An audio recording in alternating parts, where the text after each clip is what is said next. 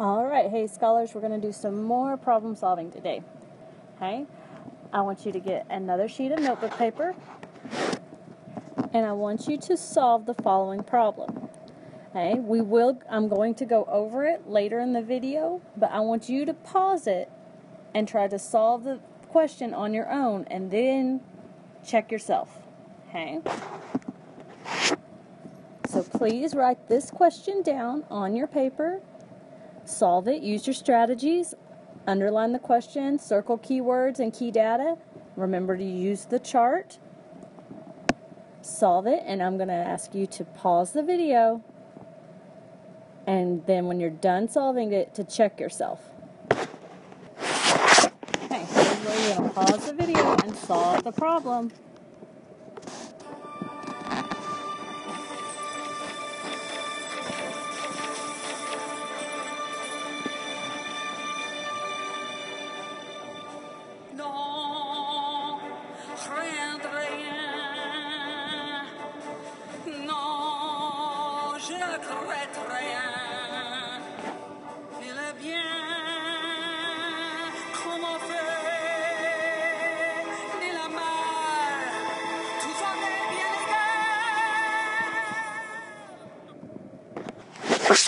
Welcome back. Let's check your work.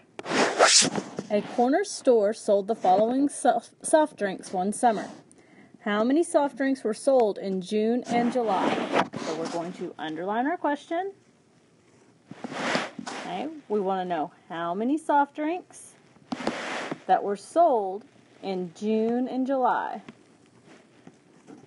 Okay, so if we come up here and look, we can see our chart tells us the month and the number sold. And we know we want June and we want July. We don't need August. So we want to look at these numbers right here.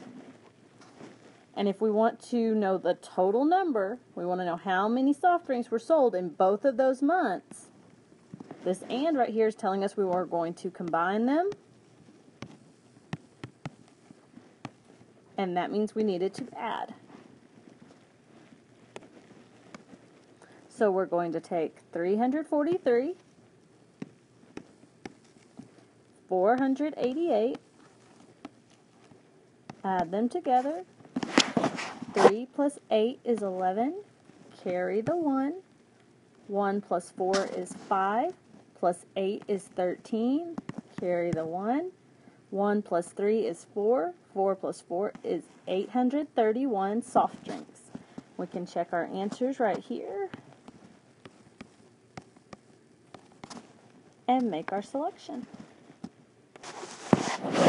Now I want you to take this problem and change it up.